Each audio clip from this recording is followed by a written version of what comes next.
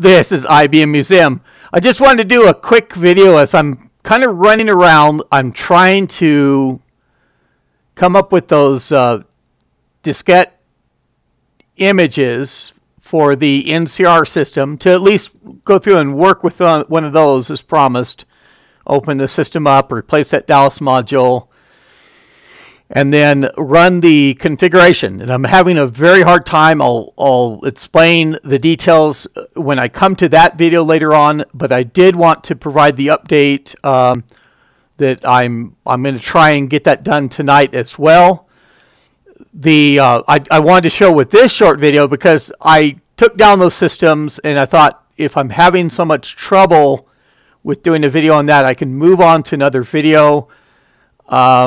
But I'm not really set up for that one as well. But it's worthwhile just showing some of the other angles I'm working on, kind of the return to IBM or some of the things or connections back to some of the prior videos that I did, even rather recently, to just show that. And those videos like this will be coming out. The content that I'm ramping up for here will also come out very soon. And so let me get off screen, get turned around, and kind of quickly go over that process, and then work on getting those diskette images made for the NCR system. And I can, as this video goes through, is uploaded and watched, I could at least get all that stuff ready for that second video. Okay, so this is the PS2 Mul 60 that I've gone through and worked with on earlier regard. It's got that ESDI adapter in there that, working on getting a utility written that checks the microcode for that barely visible EEPROM up there. But I wanted to show that, and we're also talking about, I've got kind of the system fired up, and I'll undoubtedly be doing this as I go through and work with that NCR video later. I'll be going through and trying to pull out this PLCC EEPROM and read it, dump the contents that's on here, even though it's likely that that has already been done. I was pointed out or shown a link today to where that image exists, but I'm probably still going to go through and run out my own because there may be different versions, and I'm not sure of the version that's up, what it is, if it's the same version as what I have on my board. But this is work with someone is trying to get alternate video going on his Mul 60 just for the thought of higher performance VGA. The planar video of the Mul 60 being that base VGA with the 256 kilobyte of VRAM is just not adequate for the purposes that he's trying to do. And so he's trying to go through with some adapters that are able to be plugged in there. And this is one of the adapters he's tried to do, and it might be a good candidate otherwise because it's got that ROM extension typically goes through and it can tell the system, hey, I'm the primary video, something of that nature, and turn off some of that other planar video in a lot of instances is how it can work. There can but that's the kind of the reason for looking at that code and seeing if that may need to be adapted for actually an entirely different reason, and that is that I've made the modification to this board after Peter went on the comp.sys.ibm.ps2.hardware news group, and I'll link into that group. That's a good place to get research information As far as some of these things that have been done, it's not as involved as getting onto Facebook for some of the people that have questions about that. So it's something that they're easily able to, as another forum area online that is focused towards exclusively on IBM PS2s by the nature of the title. And as I say, I'll link that news group just so access to the information. But Peter went through, and years ago when he had one of these adapters, he soldered on more VRAM chips onto the adapter. And these are double decked, as I've done in this instance, to the original 1 megabyte of VRAM that populates here on the board. Just because this Cirrus Logic chip, that's the video controller here, is able to also run additional megabyte of VRAM, so with a full capacity of 2 megabyte of VRAM. And there's constraints on that as far as like Windows drivers and things like that. But it was a good enough thing that once Peter gave the instructions, I was willing to try it. And it's just not very visible once you do this upgrade of whether it has gone into effect or not. And for me, the adapter still functions, but I've got to get in there and do a little bit of utilities as well, just to kind of see if the adapter's aware that it has that 2 megabyte of VRAM. Now I'm doing that.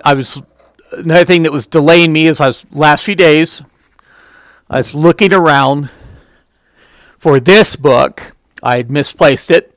And as you can see, over time, I've gone through, and it's been a very heavily used reference for me, Split. It's got all the post-it notes that it's at the top.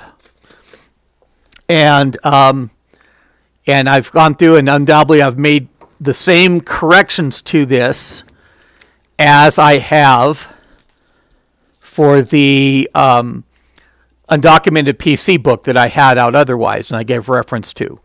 This is another very good reference. It's a related part of the series, and it does exist in some form online. This Ralph Brown, one of the authors of the book,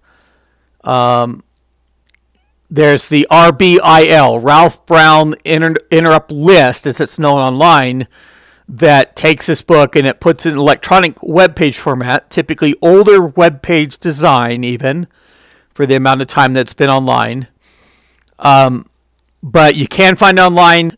To me, there's not any replacement for having a book I can lay my hands on and kind of study and leaf through otherwise, rather than going through an online study. And I'm actually going to pull this back for the moment. I'll go through and I'll read the ISBN number of it just to make people aware. And this is the second edition. It's copyrighted 1994 by Ralph Brown and Jim Kyle. And it's ISBN 0-201-624-85-0. And so that's a good reference for that book. Moving on the video adapter here, and this is actually viewed as the server SVGA adapter. This adapter is present in a lot of the server and microchannel systems as a base video. And this chip is also used elsewhere among the IBM line for that server level as well. And I talked about the limitations. One thing is the Windows NT driver for this board is only up to 1 megabyte of VRAM. The driver does not have the ability to use 2 megabyte of VRAM. And so that's kind of the limitation on the Windows NT side. The Windows 9, what's referred to as the Windows 9X drivers, are able to utilize that 2 megabyte of VRAM. And this book, I mean, primarily what I was looking for was it lists the interrupt calls that I can go through and write a little utility that makes the adapter identify how much VRAM it has on it. Also, there's software calls that I could take advantage of and have it identify the which chipset it is of the Cirrus Logic series, even though I can read the label and really know what that is. Now, this chip was, as I say, used in other designs from IBM, notably the IBM PC Server 720 has this chip as on the planar as base video. And the Server 720, if I ever get to the point where I want to get my exercise and set it up here on the bench will probably collapse under the weight. Good 70 some odd pounds probably of hardware. But it's a big iron, so to speak, for that PC level, that it's microchannel plus PCI mixed bus, and it's a multiprocessor design up to 6 CPUs, if you have an operating system that can use that many, and quite a bit of memory. I think it goes up to like a gigabyte of memory. I'll have to look on special adapters, and it's a very unique system. We'll eventually get to look inside one, like I say, when I want to get my exercise and all that. But one of the notable things is with Peter and being on SIF, he went through and noticed that this adapter goes through and the video flickers slightly. And so he pulled out an oscilloscope and discovered that a capacitor was miswired on this adapter. And so he presented it to the news group. We went through and kind of collaborated, and we figured that the IBM had the schematic backwards. They had the capacitor backwards in the circuit. Once a replacement capacitor was put in, I mean, if you desolder the original capacitor, it's just as well to solder in a capacitor that you know is functional, has not been damaged by being put in a circuit backwards. But once that capacitor is replaced, and a very broad amount of values could be used to put that capacitor in, it fixed that flicker problem. And this is the modified board as well that I've desoldered the original capacitor and soldered in this electrolytic replacement. So if anyone was not even aware, that's why I try and announce the news group for that knowledge base, because somebody could go through and not be aware that that knowledge is online, have one of these adapters and see that flicker and not know the resource that this was fixed a matter of decades, probably at least a decade, probably about a decade and a half ago when that was discovered and fixed. And it is also miswired on the Server 720 design. And on the Server 720, it's not as easy because it's on the back of the planar and not in the exposed side. And so that means basically disassembling your whole Server 720 just to get at that capacitor to wire in a replacement. But it's worth mentioning in this case, as I say, that knowledge base that we went through as well. And I had a spare 720 planar. I was able to pull out and look and verify that capacitor was miswired on that as well. Just that IBM evidently gained the circuit design. Somebody mixed that capacitor around and that crept into the boards that they produced. Induced an error. IBM was never aware of that on their own. But it was discovered by the hobbyist out there, and that's why I want to link in that online resource of the news group.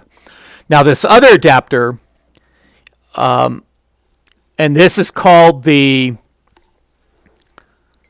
kind of confusingly the SVGA/A adapter, and this has a different Texas Instruments chipset on it, and it has 512 KB of VRAM.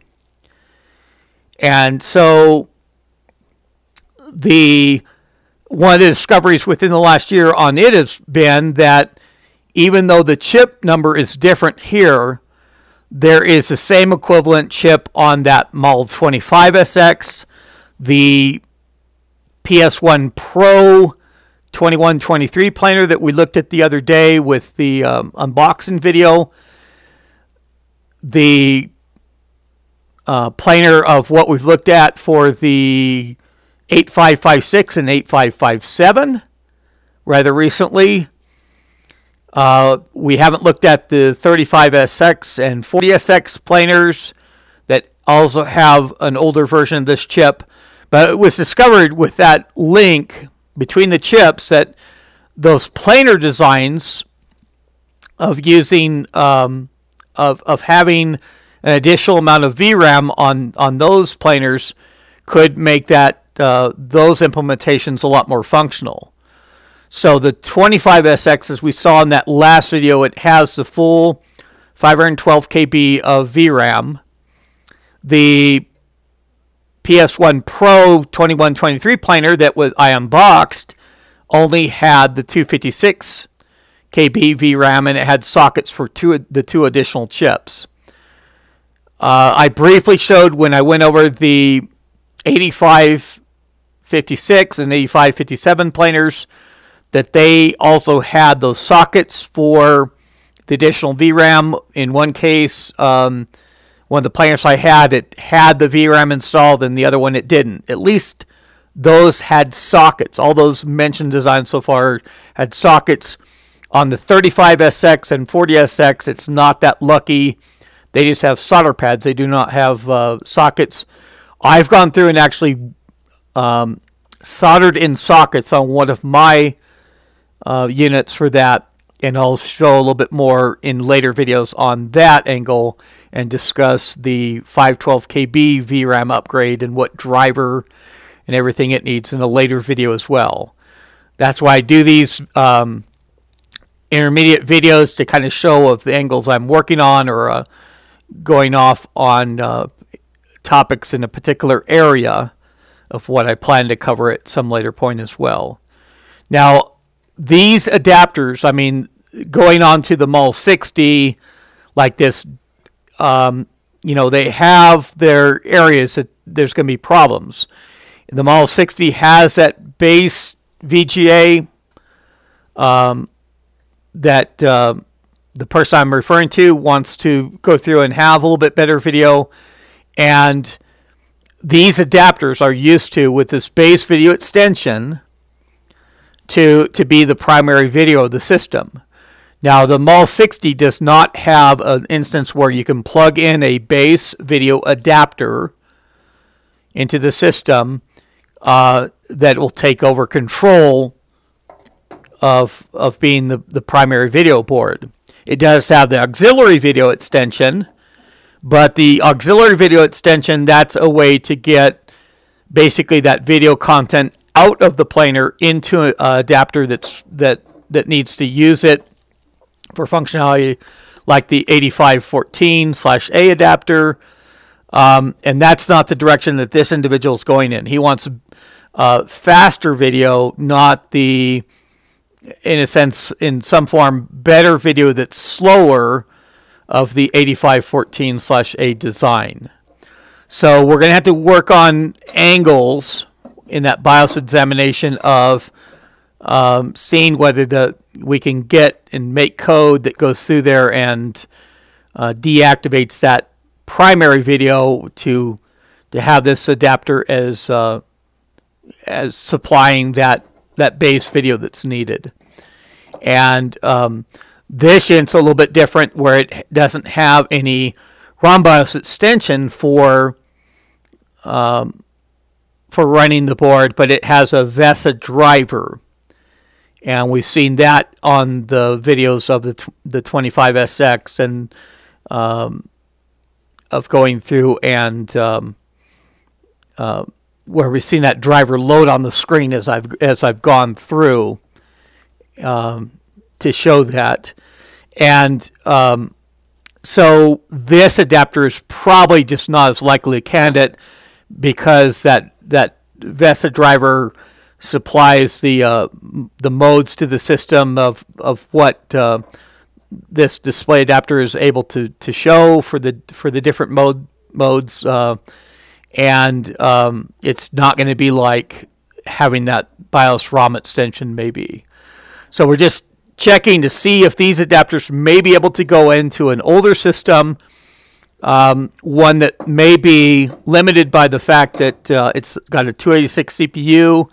I mean, of course, that can be upgraded, but a lot of times you get into some of these designs that it may be running the VESA driver or the code. This adapter may be expecting a 386 level CPU of running the system, and that's not an issue for the individual. He's got actually I believe a 46 SLC2 CPU board that's rather nice for these systems, but he's just looking at upgrading that video side as well.